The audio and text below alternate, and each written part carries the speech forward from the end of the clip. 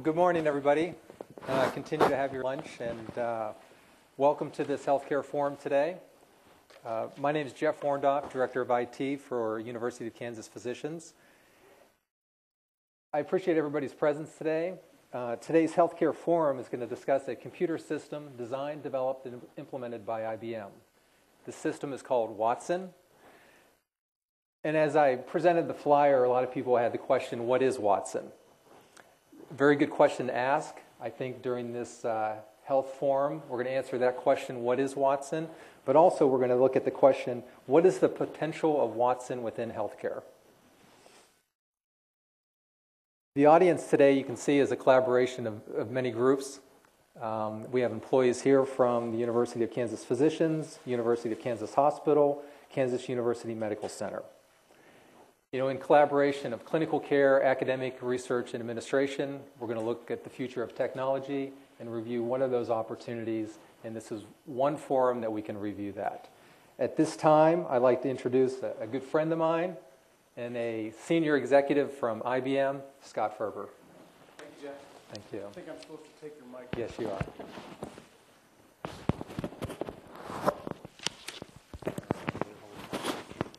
Okay. Well, listen, good afternoon, and thanks for being here. Again, my name's Scott Ferber. I'm the senior executive for IBM here in Kansas City. And I know this was relatively short notice to bring you together. I especially appreciate Jeff's help in doing this. It's, I think, a pretty unique opportunity we have here today, and to talk about a subject I think you'll find very insightful and thoughtful, and you'll give us some good feedback and input on. So as you may know, IBM built a computer to play Jeopardy, and we named the computer Watson after our founder.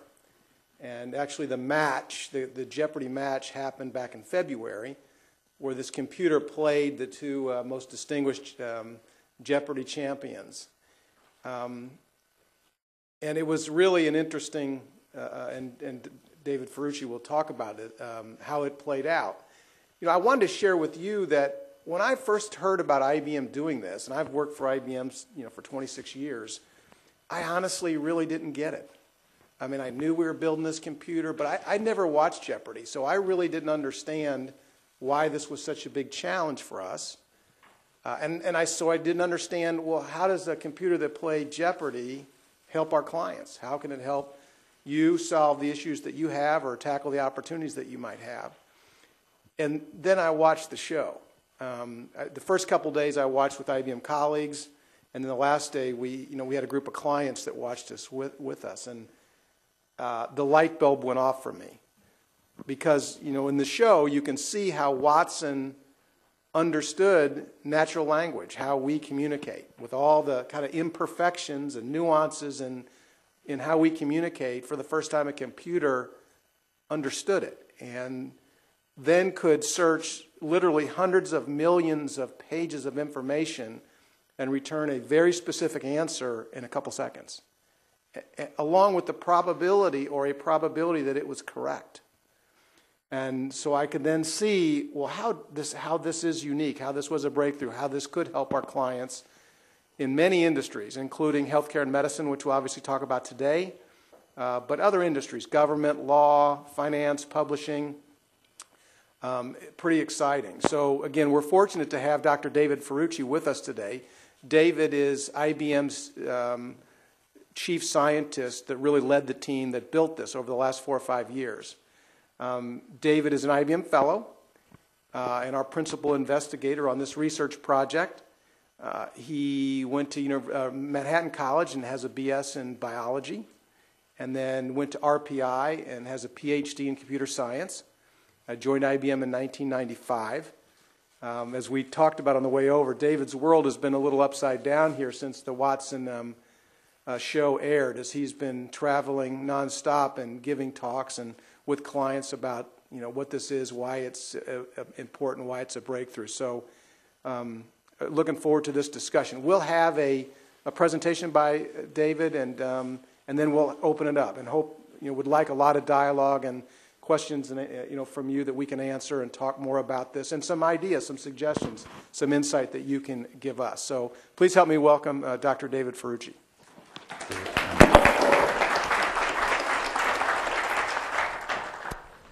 Thank you. Thank you. This is my first time in Kansas City, and if I can, talk about my first impression based on the turkey sandwich, this is a great place because that's the kind of turkey, I get at Thanksgiving. I mean, that's the real turkey. It's actually very, very good. Thank you. So I'm going to talk to you a little bit about Watson and about the Jeopardy challenge and ultimately how that relates to how this kind of technology can have some impact in healthcare. So I'm going to kind of I'm going to build this story up to healthcare. First, I'm going to tell you a little bit about what the Jeopardy challenge was like. And then one of the focal points of that discussion is going to be about how Watson collects and scores evidence from natural language content. And then we'll tie that into how I think that can help in both diagnostics as well as in treatments. So the first thing, if we think about the kind of challenge we took on with Watson, with Jeopardy, and you compare it to the prior challenge that IBM took on, which was of this nature, which was in chess, there's two very different kinds of problems, right? In chess, you have this finite, mathematically well-defined search space, and you have these limited number of moves and limited number of pieces that can take on these very, very precise sorts of movements. And you can start to predict by doing look ahead. You could look at all the various kinds of moves that can be made, and then with some really smart board evaluation functions. And from at the time, certainly in the mid-90s, you need some powerful compute power, parallel compute power. You could start looking at an enormous number of possibilities and look far enough ahead with those kinds of algorithms and that kind of compute power that you could start, playing against and beating grand champions. And now, of course, it's nearly impossible to beat a computer at chess. Natural language is very different, though, because you don't have that mathematically well-defined problem. You have words and phrases, you have the human language, and human language is created by humans to communicate with other humans. It's not a formal language. There's no simple formula to describe its meaning or how to interpret it. It's something that is really used in context and how humans dialogue and communicate with each other about all kinds of topics. And that context, the information, the human experience that surrounds a word or surrounds a phrase or a sentence is really what gives it its meaning. I have a great example for you. I have two young daughters, a 9-year-old and a 7-year-old, and a common experience in the Ferrucci household was for me yelling down to everybody going, "Come down here, you have to see this, this is really interesting." And usually I'm doing some sort of scientific experiment in the kitchen sink or in the backyard. "Come on down here, this is really interesting." And so my daughters would come down, and my older daughter is kind of finding this, fascinating. My younger daughter is kind of questioning whether or not this is fun for her. And then one time I yelled down to them, I said, "Come down here, this is really interesting." And my older one, my 9-year-old, came running down, and my 7-year-old stood at the top of the steps saying, "Daddy, I think interesting things are boring." And she wasn't making a joke. I mean, she was assigning, she heard the word boring. She knew what boring meant to her. The word interesting was used by me predominantly, in the household. So what interesting meant to her was boring. I mean, that's what it meant. I said, "No, you find different things interesting." She goes, "No, interesting is boring." So, it's that context through which words are used that really you require their meaning. And I can imagine, for example, what physicians face all the time is understanding symptoms reported by people and what the words they use really mean and how it relates to the actual findings, right? This is always, of course, a challenge. And unless you understand a lot about, you've seen enough patients and you have statistics on how these words tend to be used and how they tend to relate to reality, it becomes, of course, a challenge. But when people think about this problem, they wonder, as mentioned earlier, what's really hard and what's really easy for a computer? And one of the challenges of communicating about this project to the general audience was kind of getting them to think a little bit about what's hard and what's easy for a computer. So here are some questions that are easy for a computer, and I'm wondering how well you do at them. The natural log of 12,546,798 times pi squared divided by 34,567.46. Anybody? I'll give you a 50-50 chance, greater than or less than 1. If you're really smart, you can probably do that. Greater than or less than 1. Anybody? So it's less than 1. It's 0.00885. So computers are really, really fast at this. This is what they're good at. There's another thing they're good at. Select a payment where the owner is David Jones and the type of product equals a laptop. Structured query is a pseudo-structured query language against database tables. And what computers are really good is if you populate these data tables, you can do these structured queries against them. And you can navigate these tables very quickly, and you could find the David Jones, which links to the serial number, navigates to another table, which gets you to the invoice, which gets you to the invoice table, which gets you to the payment. We do this over billions of rows very, very rapidly, and this is what drives so many computer applications, whether it be in retail or in healthcare or in finance or all over. I mean, this is a big driving foundation for our technology. And we decide that David Jones is David Jones because in the computer doesn't really know who David Jones is, but it knows that it has a representation, and there's numbers associated with each character, and it does all these comparisons. The D is the D, and so forth and so on, and you know David Jones is David Jones. And of course, you can confuse the computer really easily by comparing Dave Jones to David Jones, and you may mean it's the same person, but in fact, the computer can't even tell because it's no longer equal set of characters. So what do we do in databases? We put in social security numbers or ID numbers, and to make sure that we have unique identifiers so we don't confuse the computer, because all of a sudden this becomes a harder problem. Well, in fact, dealing with any time you get away from unique identifiers and you start dealing with symbols out of context, the computer has a much harder time. So imagine we had to answer questions like, where was X born? And someone told us, let's take the easy case with what we call structured information, so a relational table. And someone came along and told you, the computer's going to get this question, so program it that when it gets a question like this, it takes whatever is bound to X, like the person's name, looks it up in the first column, and the answer is what's in the second column. So where was Albert Einstein born? We look it up, Ohm. But imagine that we weren't told that, and we were just given this question, natural language question. Nobody told the computer exactly how to interpret it or what it meant. And the computer had a bunch of things to read, and it came across this sentence: one day from among his city views of Ulm, Otto chose a watercolor to send to Albert Einstein as remembrance of Einstein's birthplace. So the answer is there, but now the computer is challenged in a very different way. Of all the things it's read, it's focusing on this, maybe because Albert Einstein is mentioned, but who else is involved? Who are the people? Who are the places? What are the relationships? Why is a birthplace have anything to do with being born? You have so much background knowledge to help you interpret this, to get with some confidence that maybe Ulm was where Einstein was born. So you can think of, well, I could write all the heuristics necessary to answer this one problem, but the next question is going to be something completely different, like X ran this. So how do I answer this question? Well, again, if I was told that I answered it by looking things up in this database, I could look up Jack Welch and get GE.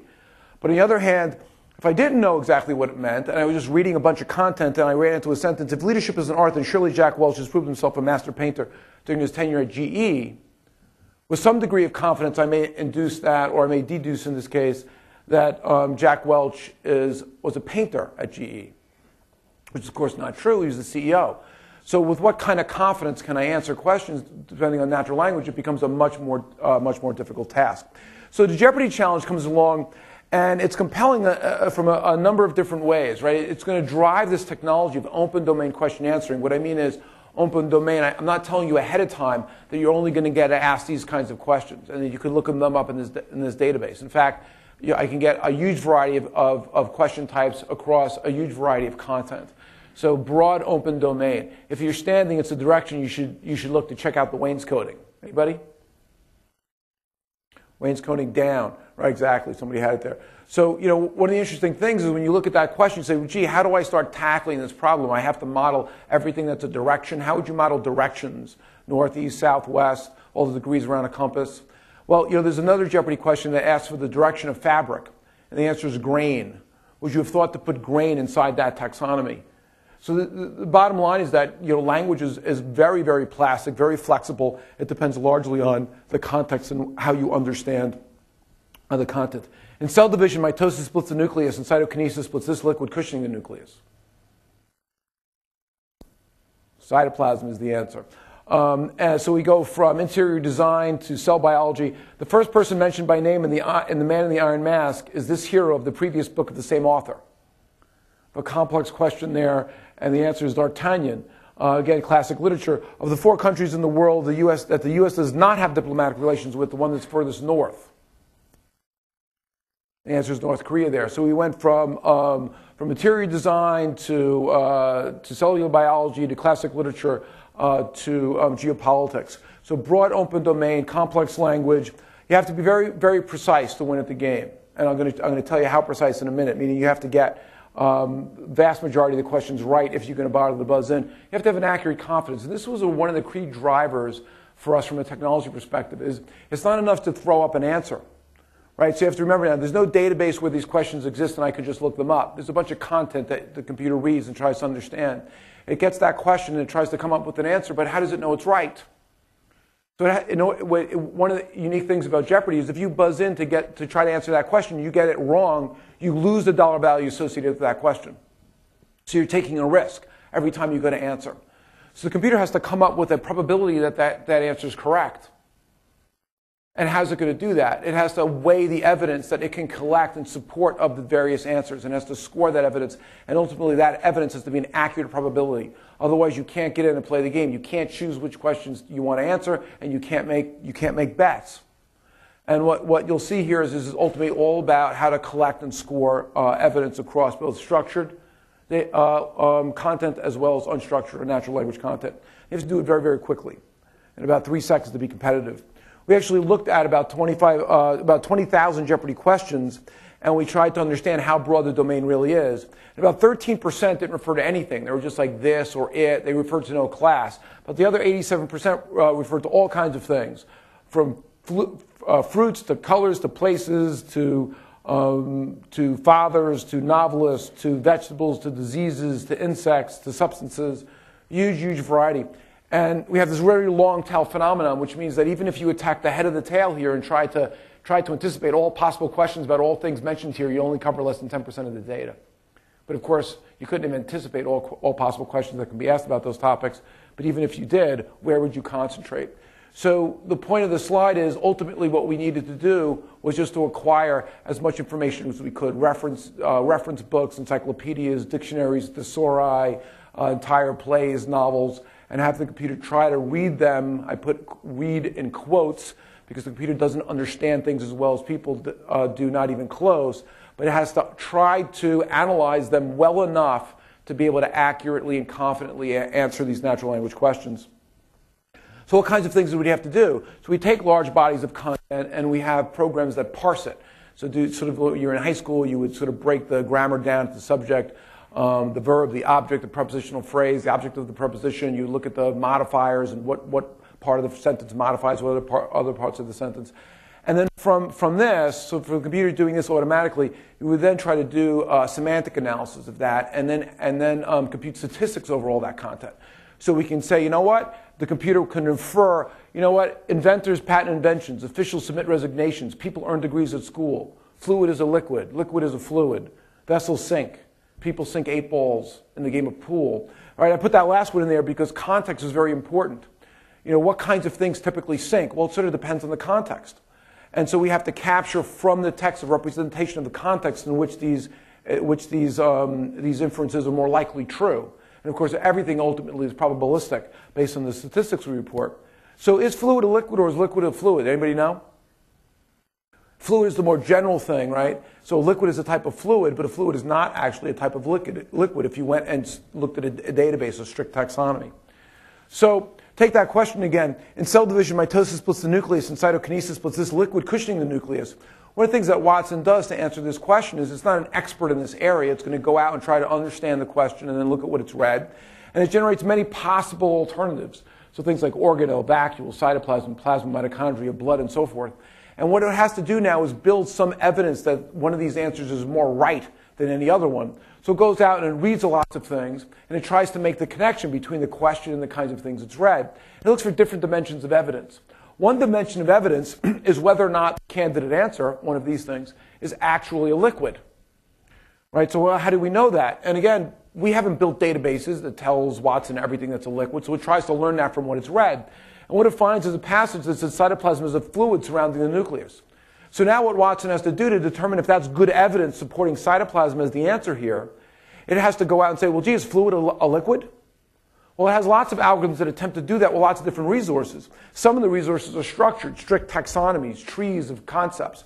One of them is WordNet. WordNet tells it that, you ask WordNet, is fluid a liquid? It says, as far as I know, because it actually has a formal taxonomy.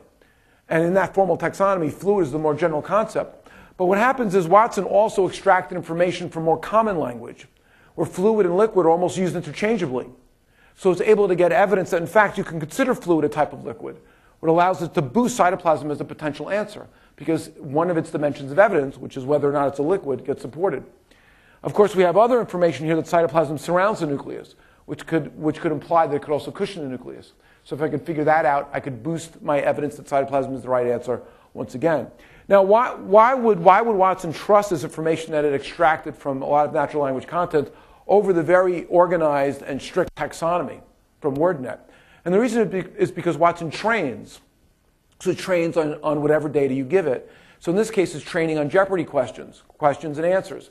So training means, well, as it tries to answer those questions, it's told what the right answers are. So it computes all its scores, and it learns how to balance its scores so that it more often predicts the right answer than the wrong answer. Training on Jeopardy data, it learns that this content that it extracted from reading all those volumes of text is actually reliable for answering Jeopardy questions. If it was strictly trained on physics tests, it would learn that this strict taxonomy is in fact more trustworthy than this other information, or should be weighed higher. So the information that it trains on helps give it a sense of how to interpret the language and how to answer the questions in that particular context. So I want to talk a little bit more about evidence. There's different kinds of evidence. In May 1898, Portugal celebrated the 400th anniversary of this explorer's arrival in India. So we can look at this strictly from a token perspective, a bunch of words. And you can imagine that if we went out and did searches with all those keywords, we would get back a passage. In May, Gary arrived in India after he celebrated his anniversary in Portugal. So this is a really good passage. It's got all the keywords in common, and they all line up. And what it suggests is that Gary is the explorer in question. And who's to say Gary's not an explorer, right? I mean, we're all explorers in our own way. I certainly consider myself one. The point is that it's flexible. It really depends on the context. When a human looks at this, though, and they think, wait a second, while the next sentence might say Gary returned home to explore his attic looking for a photo album, that would be legitimate evidence that Gary is an explorer. But when you look back at the question, you're talking about an entire country celebrating an anniversary for this explorer. This is not probably Gary. This is probably one of the three explorers I remember from my high school studies. Right, so Christopher Columbus, Vasco da Gama, or, I don't know, Magellan. But anyway, so the answer is Vasco da Gama here. How do we know that? This evidence, while it's it can't be ignored, it's not terribly precise. It's not revealing much about what's really being understood in the question or the content. So what Watson has to do is learn to discover different kinds of evidence, and in order to score that evidence higher. In other words, evidence that's more likely to predict the correct answer, it has to learn to score higher. So here's the same question, but we have a different passage. On the 27th of May, 1498, Vasco da Gama landed in Caput Beach. Right, so this question, the only keyword it has in common is May. Why would a computer system even consider it? So the first thing you got to start imagining is that Watson's got to start to look far and wide. He's got to start to look at a lot more content than it might otherwise. And when it gets that content, it has to do a deeper analysis of it. Because how is it going to know that this actually supports the right answer, Vasco da Gama? So it's going to have to start looking at, it's going to have to do some temporal reasoning and figure out that a 400th anniversary in 1898 refers to 1498. Through statistical paraphrasing, it's going to learn that landed and arrived in occur in similar enough context to get some signal that they might mean the same thing here, or they might entail one another. So if I landed somewhere, I've arrived there. With geospatial reasoning, here's where it would actually use a structured database and know that Caput Beach is in India. So now I can infer that if I landed in Caput Beach, I've arrived in India. And now it suggests that Vasco da Gama is the explorer in question. And now the point is, can Watson get more evidence or more support for Vasco da Gama being classified as an explorer than Gary? And given the content, likely it can. Vasco da Gama is known as an explorer more than Gary is. So is it 100% certain? Still not 100% certain. Because it can make mistakes along many of these dimensions. There's both a combination of statistics and heuristics involved in here. So while it can gather evidence, it still has to compute a probability, a likelihood that answer is correct. Shirts, TV remote controls, telephones. Actual Jeopardy question. Anybody? The answer is buttons. I thought, things under my couch, but Jeopardy thought buttons was the right answer. And what's going on here is there's a missing link. There's something that connects these three concepts that you need to find. And one of the things the computer can do is start from those concepts and do spreading activation and find all the things that are related and look at the intersection. Sometimes it's obvious that you have to do that, sometimes it's not. So here's the question. On hearing of the discovery of George Mallory's body, he told reporters he still thinks he was first. So there's actually a missing link in here. To answer this properly, you have to go from George Mallory, find all the things George Mallory is related to, find out which one of those things has anything to do with people thinking they're first at something, and it's Mount Everest, and then you can get Edmund Hillary. So there are many possible missing links, missing information, opaque references that help you build and improve your evidence in finding the right answer to something. So this is another kind of thing that Watson does to resolve these kinds of questions. If you're familiar with Dr. Swanson's work, where he looked for the connection between Raynaud's disease and blood disease, and basically writing a program that looked at lots of text information, found sort of this missing link, which turned out to be fish oil, and then clinical tests were done after that. But what was interesting was the computer helped generate a hypothesis by looking at lots of textual content and looking for these missing links. So how good is Jeopardy? How good are Jeopardy players at this task? So when we took on the challenge, what were we up against? And this graph helps explain that. So what we see here is what we call the winner's class. So these are actual Jeopardy games. And what I'm plotting is the performance of the winner of those games. Along the x-axis, I'm plotting how many questions did the winning player actually get to answer. So in Jeopardy, everybody has to buzz in. So a question comes up on the board, and there are 3 players. And if you think you know the answer, you have to win the right to answer it first by hitting that buzzer first. So if you look at the center of the green cloud, the winning player on these games is acquiring nearly 50%, about 47% of the data. So they're more confident, more aggressive, and they're winning that buzz more often. And the y-axis says how many of those questions are they getting right. So it's their precision. So they're doing between 85 and 95% precision on the questions that they buzz in and answer for. So it's really remarkable performance. The red dots are Ken Jennings. Ken Jennings was an all-time Jeopardy champion. He won 74 games in a row. And what you're seeing there is, on average, he acquired 62% of a game, which means he was so aggressive and confident and buzzing in, he got a chance to answer, the first to answer 62%, often 70 and up to 81% of a game. So we could only speculate that Ken just assumed he knew all things. And unfortunately for his competitors, he was about right at that. He had about 92% precision on those questions. That's how good he was. The brown line is what we call a confidence curve. We took a state-of-the-art question answering system we had been working on for a number of years, a relatively small effort, but it was kind of the classic research effort in this space. And we had, over the years, partners with some universities and other partners. And it really represented a state-of-the-art system for QA. And we applied it to Jeopardy. And the way to read these confidence curves is that where it was most confident, so on the 5% it really thought it knew the answer in, or more so than the other questions, it did about 47% correct. As it had to answer more and more, so as it had to answer 50%, it was already down near 15% and plateaued at around that level. So this left a huge gap between state-of-the-art performance and really how good you had to be to play at Jeopardy.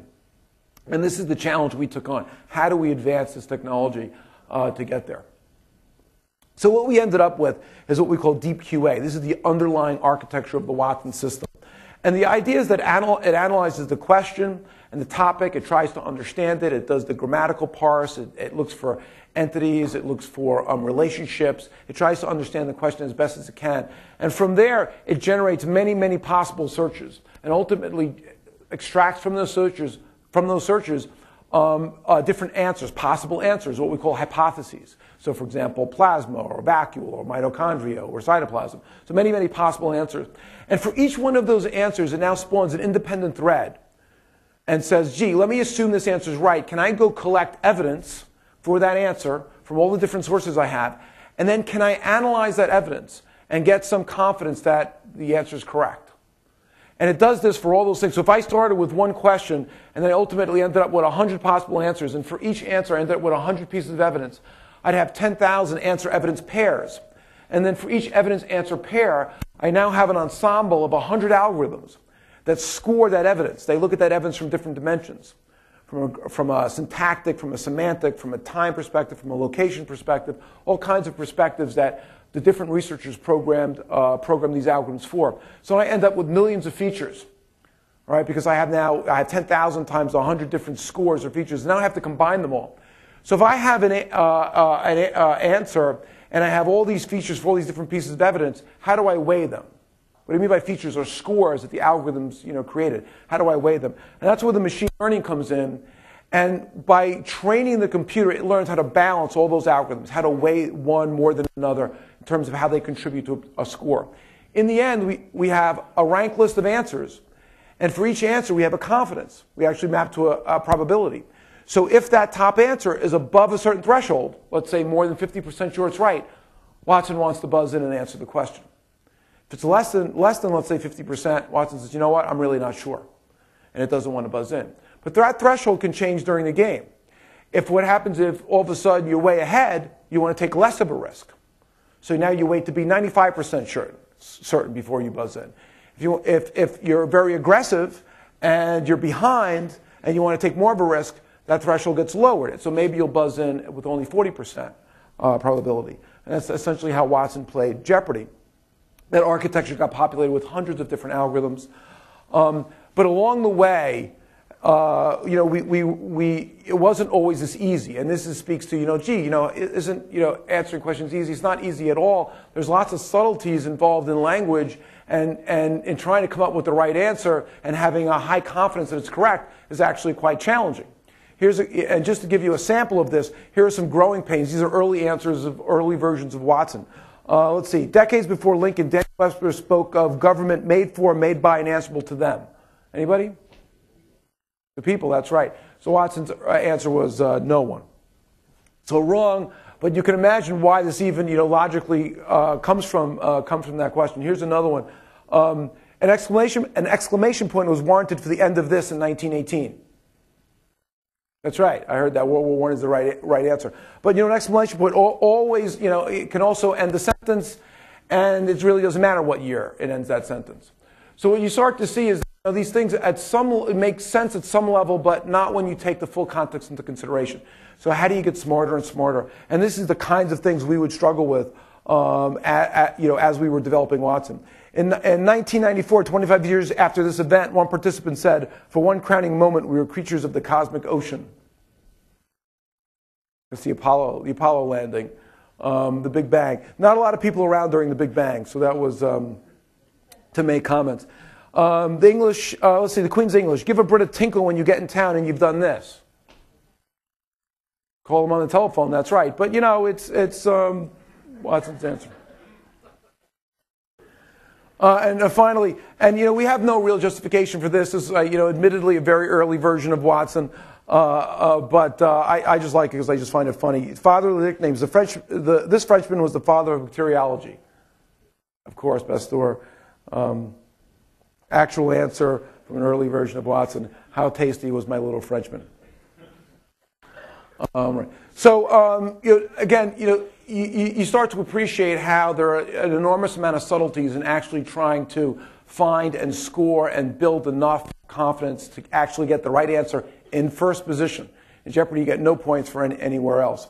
We devised a whole new methodology for for implementing that architecture and for populating it with various algorithms. We did over 8,000 experiments in a 4-year period, each experiment generating over 20 gigabytes of error analysis data that we built tools to actually dig in and try to understand. This is an example of a question with all the alternative answers here and their probabilities, and we would look at all the various algorithms and how they scored those answers to try to understand why was it, which algorithms were contributing to the right answer, which algorithms were contributing to the wrong answer, and how much. This allowed us to dig in and actually understand things and produce something we called evidence profiles.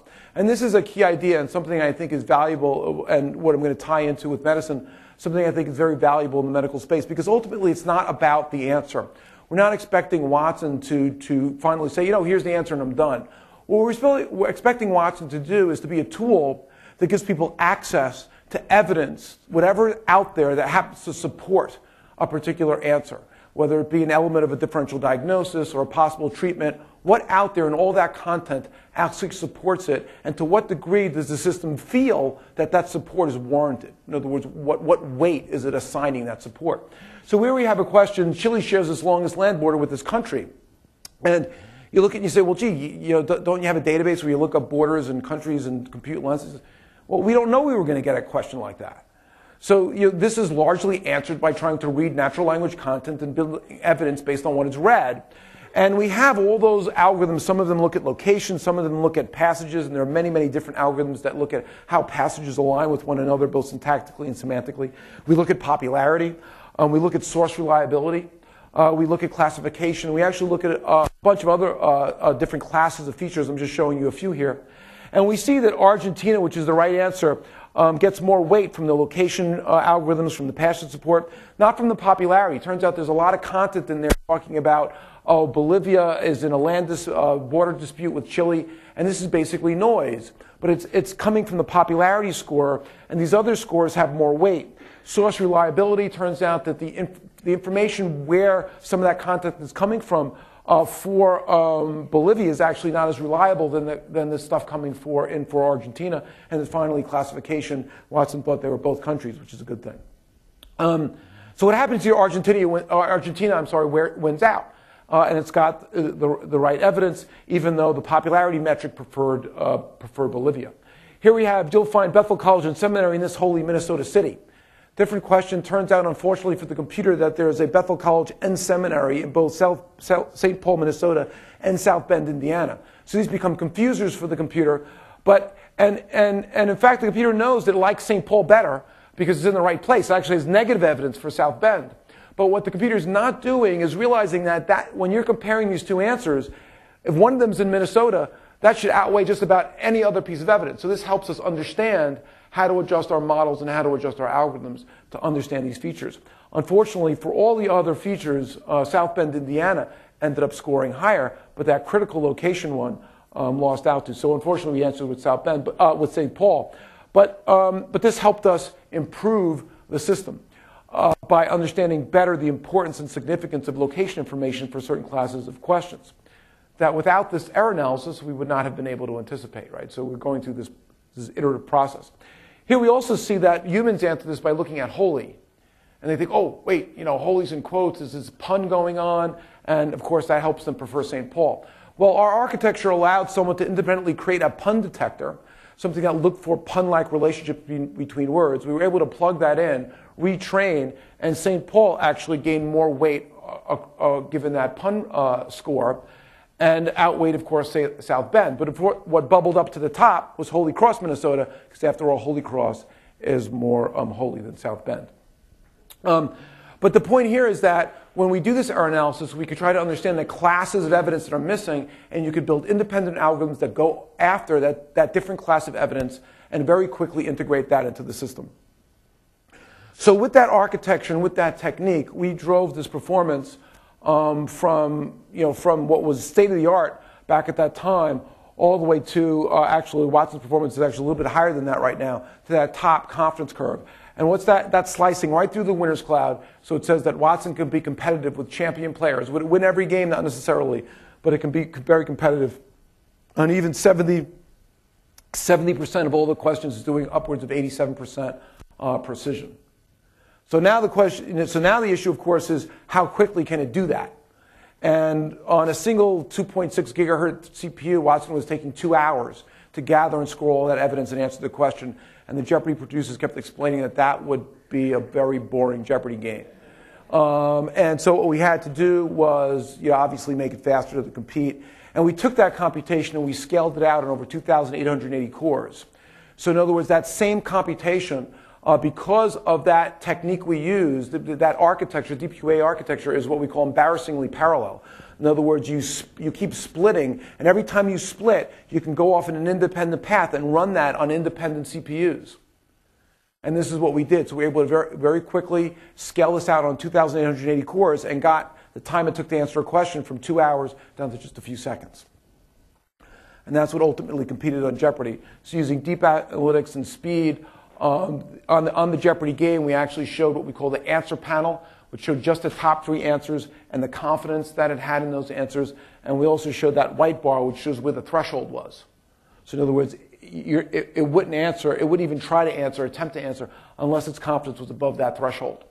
But of course, what you did not see on the Jeopardy game is you did not see that evidence profile. Right? You didn't dig into those answers and ask, why did you like this answer? What was your evidence and why was it supported? Which in real applications is exactly what you would reveal. Because the evidence, helping the human make a decision is about exposing them quickly and accurately to meaningful evidence. It's not about coming up with the answer alone. And we actually did play more than that one game that was on television, or those 2 games that are on television. We played 55 games against tournament and champion players and won over 71%. But of course, Jeopardy has a lot of luck elements with the betting and the other factors. And our real, of course, direction is taking this out of the game of Jeopardy and into various application areas, from healthcare to tech support, enterprise knowledge management to government. One of the areas that sort of we're most excited about and have started to put a lot of our effort is in the healthcare space. And I wanted to give you a sense of why we think this is a powerful idea for healthcare.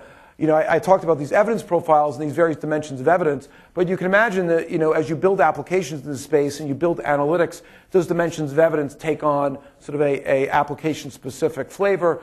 For example, in medicine, they might become symptoms, family history, personal history, medications findings, maybe a whole range of different classes of evidence that you might be looking for to support a particular differential diagnosis. And then through training, of course, we can combine and come up and rank with final confidences, but it's really looking at these scores and drilling into the evidence that's of most interest. So given symptoms and various kinds of history, the notes and the volumes of textbooks, journals, and references, you could imagine helping to suggest differential diagnosis and building evidence profiles for each element in that diagnosis, making that providing access to that, so that you actually could look at these things and drill in and help you make decisions, help you dig in and find out what's in support of this stuff.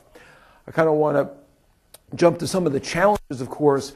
Like Jeopardy, medicine has very many different forms of evidence. You have passage evidence, you have document-oriented evidence, you have structured sources, whether it be taxonomies and databases. You have semi-structured sources like lists. There's enormous amounts of information in there in lots of different forms. This is exactly the kind of challenge that we face in trying to do Jeopardy. You have to read this stuff, tie it together, understand the context in which different assertions may be true or may be false. You have different ways to express things. We have difficulty swallowing. Food gets held up, can cause food to move slowly in the esophagus. There are very different ways to express both pain and symptoms. How do you connect those?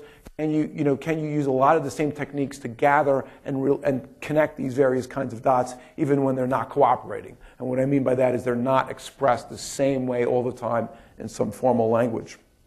So what we started to do was to adapt this architecture, start to answer medical questions, and so it's this, we took the exact same system. In fact, we took nothing out except the Bible and Shakespeare out of the content, but we left in all the algorithms and all the other sources of information.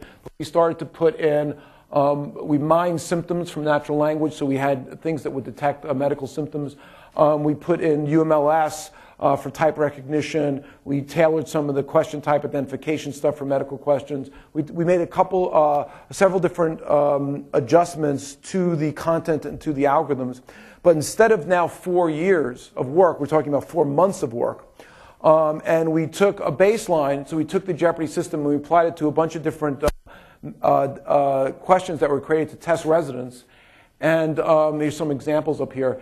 And we did baseline on the Jeopardy system, and then we spent about 3 to 4 person months, and we actually drove the performance way up. So this is very significant, because what this means is that architecture and that approach and all the algorithms we developed can be quickly adapted, or at least in this case was quickly adapted to a whole different body of content, one focused on the medical space. So we're continuing to adapt this to work on medical content, but at the same time we're thinking about how this might be used and how it might interact with healthcare professionals. So this is a vision of a user interface Here we have a list of various patients. This is not the exciting part. So we have cases, we have a case overview, we have notifications. But this is the more interesting part. So from the electronic medical record and or other sources, the idea is that Watson would actually try to pull out the symptom information, the family history, the allergies, the demographics. This information can be acquired from an EMR, or it can actually be acquired through interaction with the doctor or with another healthcare professional. And we imagine sort of this multimodal interface where it's imagine using this on like a tablet where you've already extracted stuff from an EMR database, but you're also interacting with it either through multi-touch, possibly even some voice recognition to gather and identify this. We have some tags on some of this stuff, like this is a chief part of the chief complaint, or this is new information that you haven't seen the last time you went to the portal here. And then we have a couple of tabs, diagnosis, treatment, or ask Watson directly. And based on the information, it's giving you that answer panel. So it's saying, here are the top set of things, and here are my confidences. It could go in, we call that the answer list. We can go in and we could look at where did the information come from. And we actually see the raw data that Watson extracted red eye from, pain from, blurred vision from. So all those things that were on the left panel, you can go in there and look at the original sources where that information was extracted by Watson. And then you can take this answer panel, you can select let's say three of the top answers. So I'm selecting those, purple, and I can say, give me the comparative evidence profile. So now you're looking at the evidence profile. So this is the same concept I was showing you earlier, and it's picking uveitis and iritis and keratitis, and it's saying, I have symptom information prefers uveitis, family history prefers iritis. I'm probably pronouncing these things incorrectly. And we have some weighted evidence from demographics. And then we can actually click on the symptoms section and say, where did that evidence come from?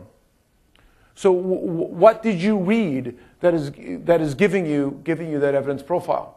And you can also give feedback and say whether or not you think this is good or bad evidence. So this helps Watson train to understand better. Gee, I thought this was good evidence in support of that diagnosis.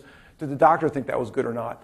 And what Watson will do under the hood is actually something very interesting. It'll actually be able to compare this to the case data and figure out where it failed. So it'll look for the parts that align very well and the parts that did not align very well, and it'll actually generate questions to help it learn where it might have failed so it can get smarter over time. We can look at the factors, the present factors that are in the case and in the evidence, the information that's in the case but not in the evidence, so we could basically sort this stuff to quickly understand what's in there and what factors in there and what factors aren't. And for any one of those, again, you could dig into the original evidence. Something similar for treatments. Here, once it was assumed, and this is what we call the scratch pad. So once something was assumed, like let's say the patient has Lyme disease, you can ask for treatments and comes up with some antibiotics. Here we actually have it. This could come up from a number of different places. It could just be added, the patient is pregnant, or you can actually imagine that Watson's analyzing the evidence, and you basically just ask it, what's the difference between these various things? And one of them says, well, the difference between one treatment and the other depends on these 5 things. One of them is whether or not the patient's pregnant or not. So you can say, well, let's assume the patient is pregnant, and then you get a completely different list here. These are actual answers, by the way. So this interface is something we're experimenting with and exploring as from a user interface concept. The actual answers and confidences and evidences are Watson actually produced for this content. So that came from the real system. So that's kind of I want to stop there and just open it up for challenges.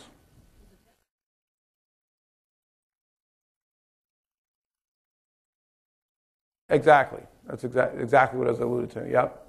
So we analyze the evidence itself and we say, exactly. This is what differentiates between these two answers.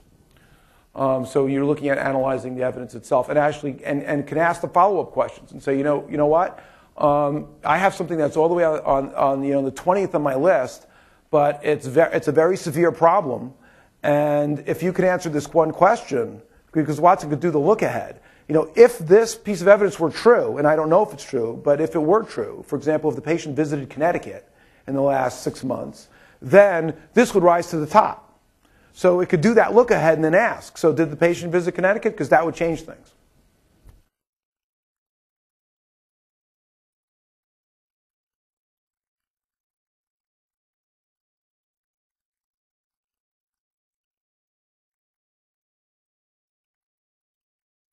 So, so chronology is very important.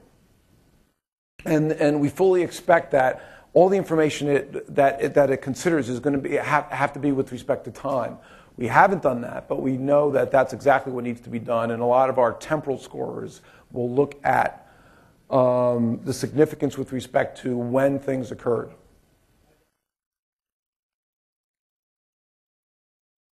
Correct.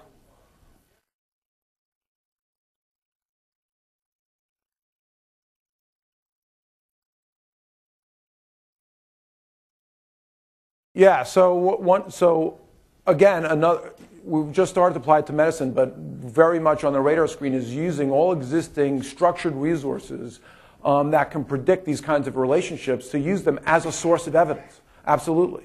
Absolutely. Yes.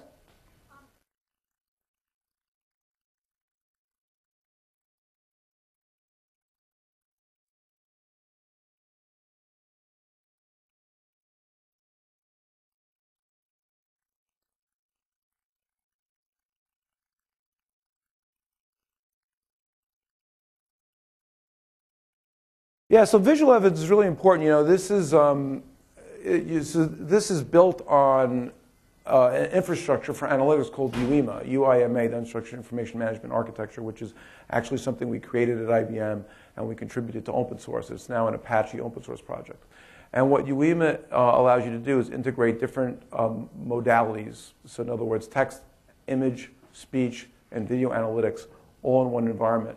And it's fully expected that ultimately you want to tie image analysis with text analysis in one system. Now, some of the image analysis techniques, of course, are very, very powerful diagnostic tools.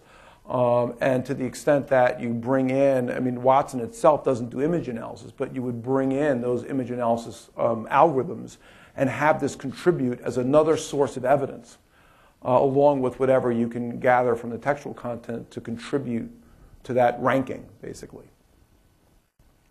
Yes?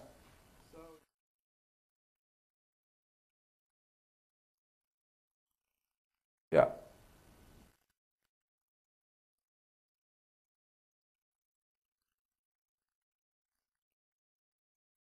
So the core, that's a great, yeah.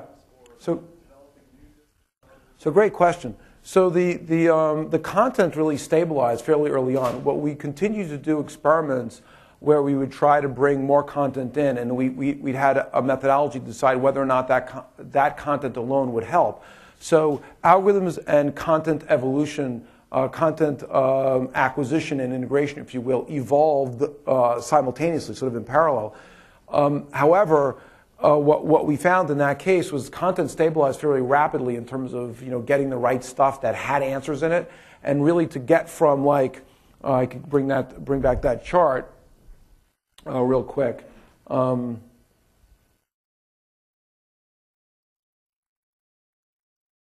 Lots of clicks, huh? I did all those clicks to get there. There we go. So around here. Sort of near to the bottom of the cloud, the content had stabilized. So you would add more content, it wouldn't really make that much difference.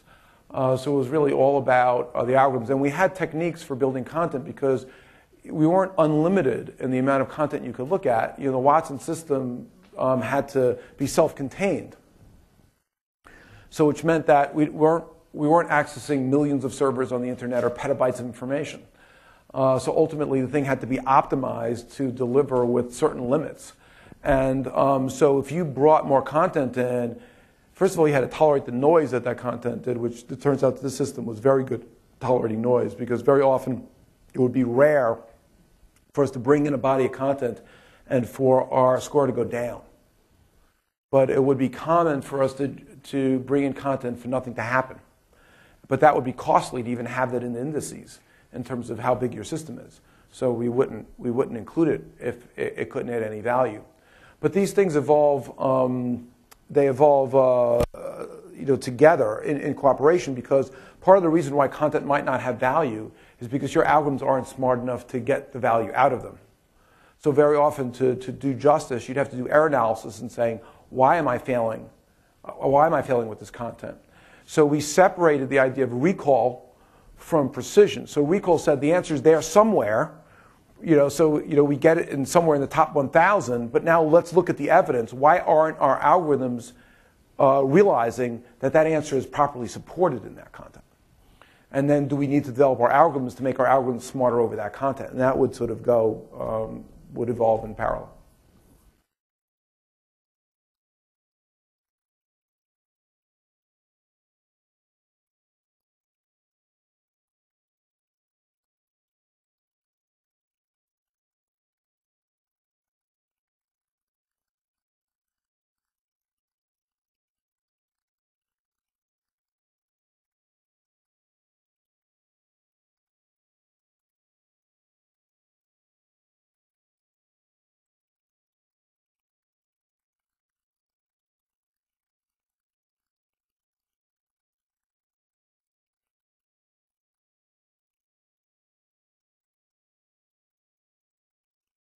Well, so I'm not really sure what you mean by not known. So, not known. Like, for example, the Jeopardy answers to the Jeopardy question were not known to the computer, but we're not another. So it's like,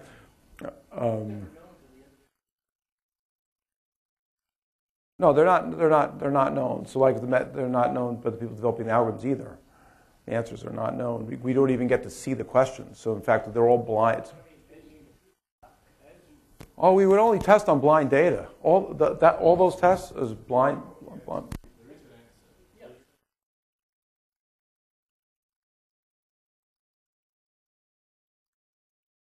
Right. So if there's no answer, so that's different. If there's no answer, so if you have to think about what is this system really doing?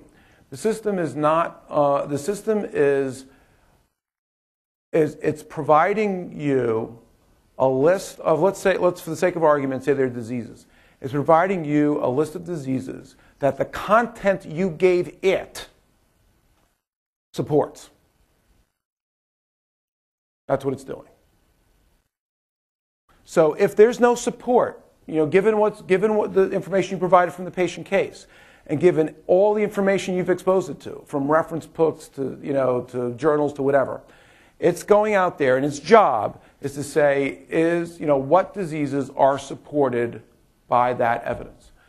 And if it's not out there, it's not going to come up with it. Exactly. It's basically to help. It's to do the search and analysis work over all that content for you. Right? And if it's not out there, it's not out there. So this is ultimately evidence from what does all this stuff say?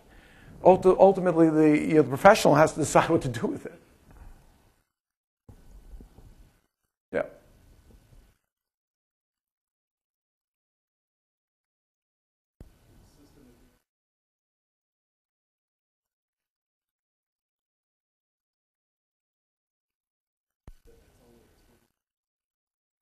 Yeah.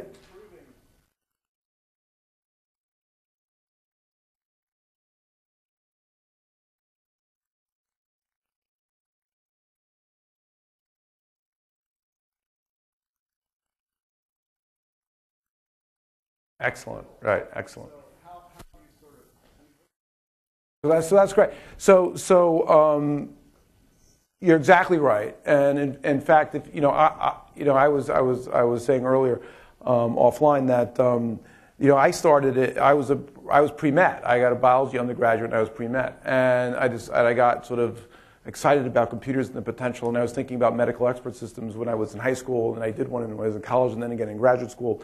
And they were horrible failures, and not because I was a bad programmer, but because the acquisition to knowledge was impossible to axiomatize the entire world and to maintain that axiomatization, which is what expert systems at the time required. And what I mean by axiomatization, right, is you had these formal if this, then this, if this, then this, then this, under these conditions, and very, very, very difficult, time-consuming, and ultimately brittle to do. What's exciting me about this is that this is doing that kind of reasoning, generating hypotheses, and then trying to gather and score evidence for those hypotheses over unstructured content. This is the content that you guys already know how to produce. You don't have to put this into a formal mathematics. So this is extremely exciting because it's hitting exactly that weakness that was in expert systems. Even though expert systems can do this complex deductive proof, it required all this axiomatic formalized knowledge to do. This doesn't. The other thing you're saying is, how do I acquire knowledge? Well, there's also promise there too, because now what I want to be able to do is I want to show you that natural language passage that I being the computer, I want to show you that natural language passage I read. You've told me what the right answer is, and you've given me the patient's case for the question, and I want to show you where I failed. And where I failed is going to generate a question. So an example, remember the cytoplasm example I gave where it says, cytoplasm is a fluid that surrounds the nucleus? And now I find out cytoplasm is the answer, but I gave that passage very low confidence that it supported the answer cytoplasm. And it turns out cytoplasm is right. So here's the question I have for you, and Watson can generate this question. If I surround something, do I necessarily cushion it? You can understand that question. And then I could further qualify for you, and I could say, does it happen when it's liquid? If the thing doing the cushioning is a liquid, if it's soft, I could give you some properties. I am now acquiring, of course, you'll know it's not true. It depends on the elasticity of the membrane that surrounds the system, but okay. But the point is that I can start automatically generating questions in the terms of the language that you expressed the question in and the content is in. And this is this whole what they call active learning area, and I generate that when I fail. So when the computer fails to judge the evidence high enough, I can generate reasonable questions and start to capture the information. I'm very excited about that.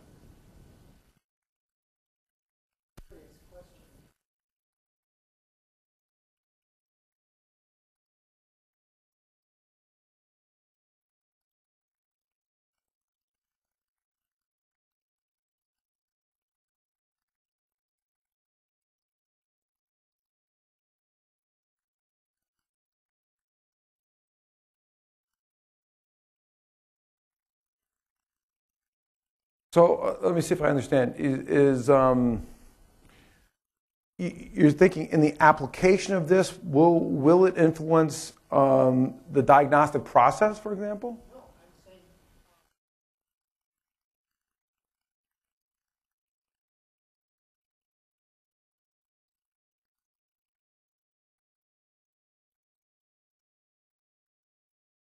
Oh.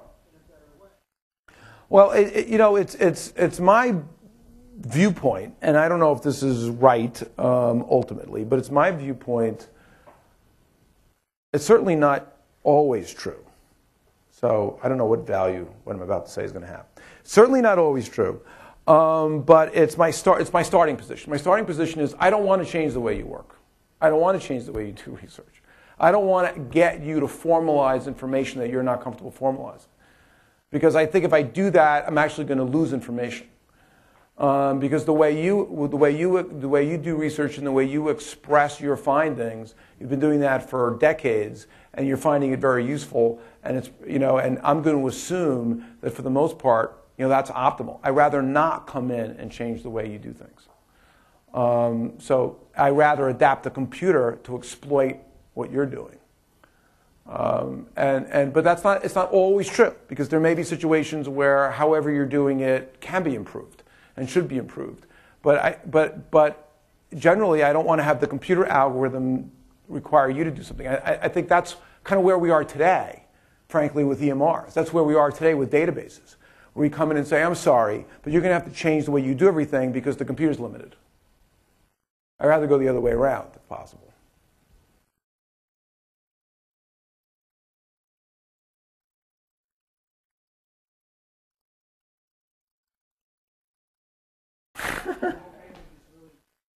Great.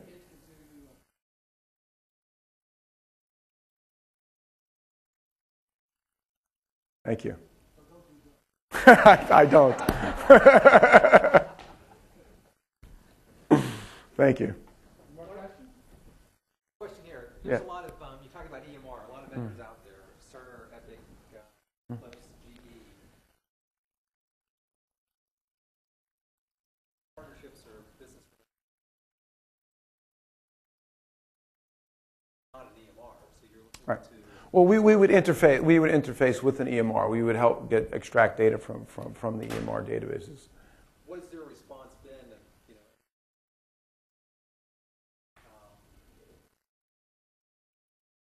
developing a similar product, or are they trying to develop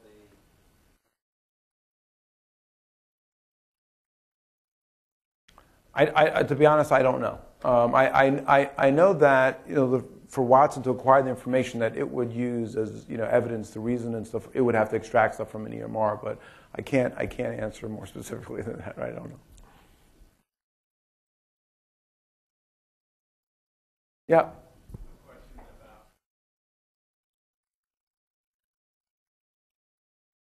Mm-hmm. Yeah.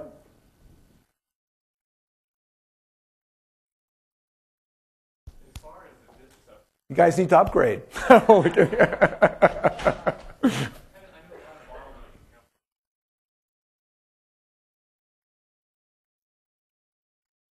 That's a great question. It was very easy. We eliminated all of them. Everything's in main memory for this application. 15 terabytes. But, so one of the things I want to, you got to take all this with a grain of salt because in the following way, the Jeopardy system was very, very highly constrained to play Jeopardy. And so I think the best thing you could do with the 2,800 cores and the 15 terabytes of RAM is say, wow, the human brain's amazing. Because this is what they had to do to compete at Jeopardy when the human brain fits in a shoebox and is powered by a tuna fish sandwich and a glass of water, right? And he got 80 kilowatts, and about 10 refrigerators worth of hardware.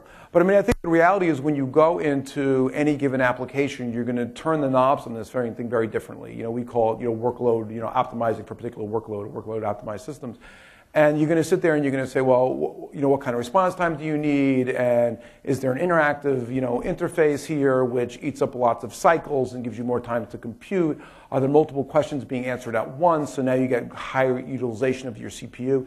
In this thing, the computation goes through all these cores in like a wave, right? So it's going through and it's using sort of, because each bank sort of a processor is doing something a little bit different as it's going through. So now all these CPUs over here are idle as the questions move in. You can start answering another question, but in Jeopardy it's one question at a time, right? So there's so many knobs to turn to figure out what it will really cost to deliver an application, and we're learning how to do that now. So I wouldn't use this as really a measuring stick here.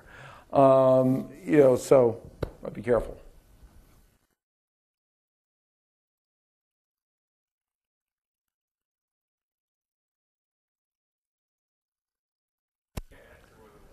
Linux.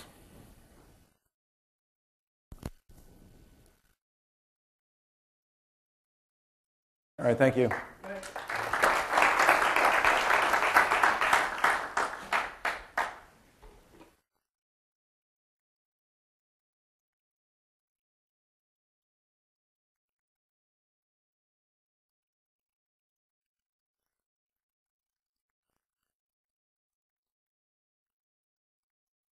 Oh, well.